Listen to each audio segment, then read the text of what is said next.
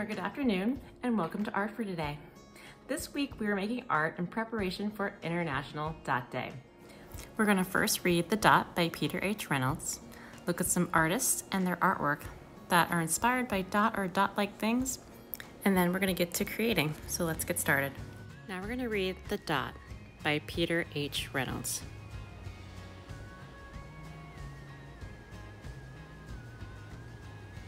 Art class was over, but Vashti sat glued to her chair. Her paper was empty.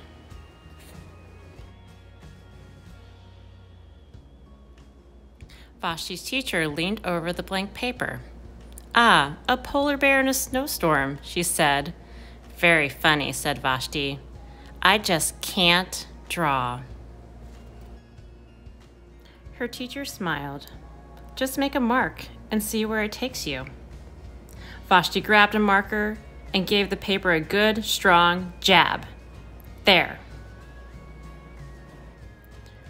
Her teacher picked up the paper and studied it carefully. She pushed the paper toward Vashti and quietly said, "Now sign it." Vashti thought for a moment. "Well, maybe I can't draw, but I can sign my name." The next week, when Vashti walked into art class, she was surprised to see what was hanging above her teacher's desk. It was the little dot she had drawn, her dot, all framed in swirly gold.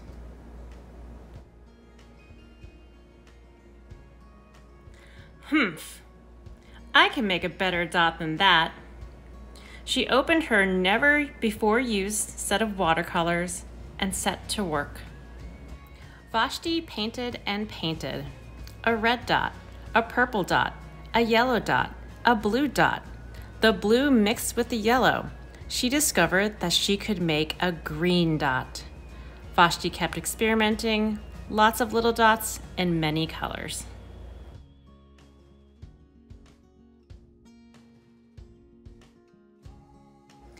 If I can make little dots, I can make big dots too.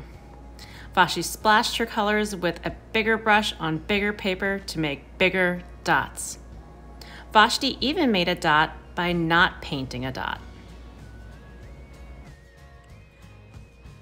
At the school art show a few weeks later, Vashti's many dots made quite a splash. Vashti noticed a little boy gazing up at her. "You're a really great artist. I wish I could draw," he said. "I bet you can," said Vashti. "Me? No, not me. I can't draw a straight line with a ruler." Vashti smiled. She handed the boy a blank sheet of paper. "Show me." The boy's pencil shook as he drew his line. Vashti stared at the boy's squiggle, and then she said, "Please, sign it."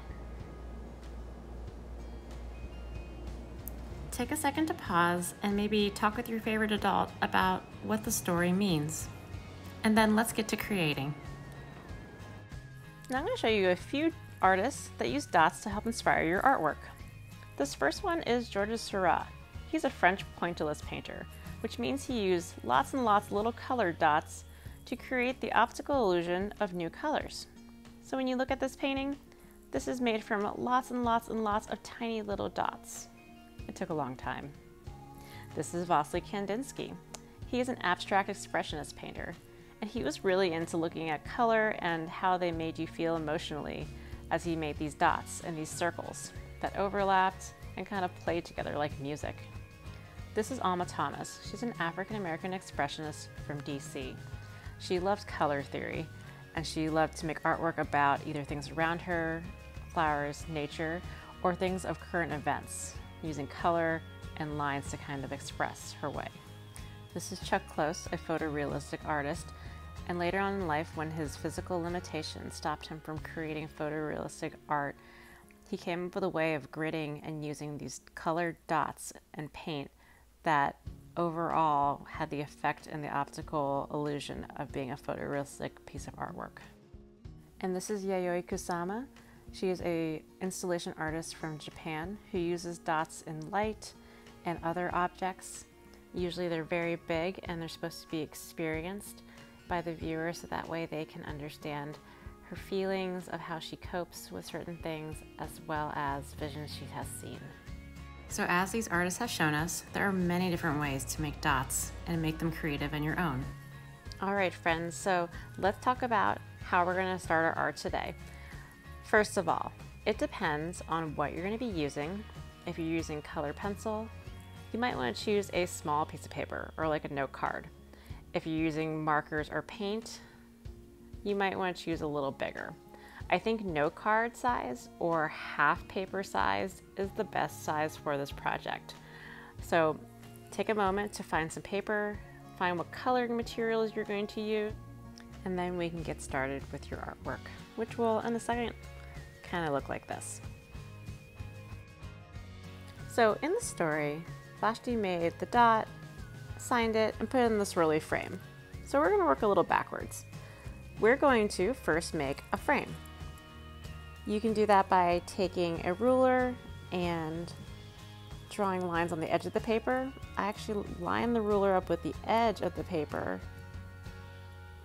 and then draw a line inside. Or you can just draw a line freehand, like I'm going to do on the top and the bottom, for your swirly gold frame. For my frame, I'm going to use an orange Sharpie because I'm going to show you how I'm going to paint over it. You can use a Sharpie or you can use a marker, it's up to you.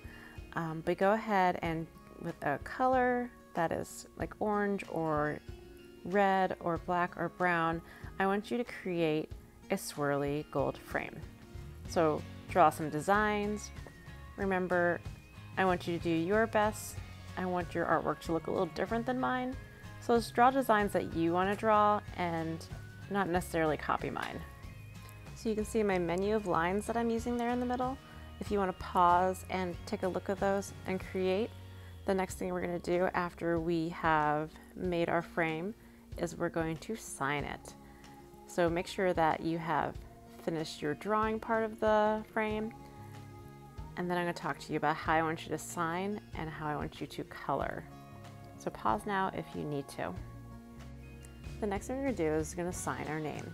So you're going to put by and then your name. You can write in cursive or print, whatever you're comfortable with. And I want you to write whatever name you'd like to be called. So I like to be Mrs. Dykes. If your name is William, but you like to go by Will, I want you to write that at the bottom. After you're done writing your name, you can color in your frame with yellow or you can paint it in. Just make sure that if you're coloring, you are covering up all the white spaces, maybe using the side of a crayon or a color pencil. And if you're painting, remember to add water to your paint so that way you can see your Sharpie lines through it. Pause here if you're not done with your frame, and then play when you're ready to start making our dot. So the first thing we're going to do is make a dot in the middle with whatever coloring material you are using. If you're using markers, make sure you snap the marker cap on. And then around it, we are going to do a circle. The circle should be thick. So if you're using something skinnier like a color pencil, you might have to go around a few times. But we want to make it look like our dot is growing. Look how I'm keeping my art supplies organized so I can get to them later. I want you to choose your favorite colors, so you don't necessarily have to use the same color as I am. As we grow the dot, try to make sure there's not a lot of white spaces. Let me show you how I would do it in color pencil. I would draw a circle kind of far away, and then I would carefully just keep going around until I fill that white space. Now, if you decided to paint, check out my one on the right there. What I did was I did a dot, I skipped a little space and left it blank and then did another one so that my colors would not run together. Once it dried, I'm going to go back and do more colored circles. You don't have to do it that way, but it's a good way to make sure your paint doesn't run together. Also, another good tip is if you are using paint, to wash your brush in water and wipe it on a paper towel between colors to keep your colors nice and bright. So I want you to keep making rings around your dot until you reach your frame. Once you've reached your frame, you can decorate around your dot with more dots. They could be similar colors to what you used inside your big dot. They could be different size dots. You could also do other little dots that kind of look like your big dot. I'm going to leave that up to you, how creative you want to be with filling the space around your dot. Make sure you take your time with this, pause if you need to, and make your dot really special. I wanted to thank you all for watching my video and making art with me today. I hope that you had fun, and until next time, have fun creating.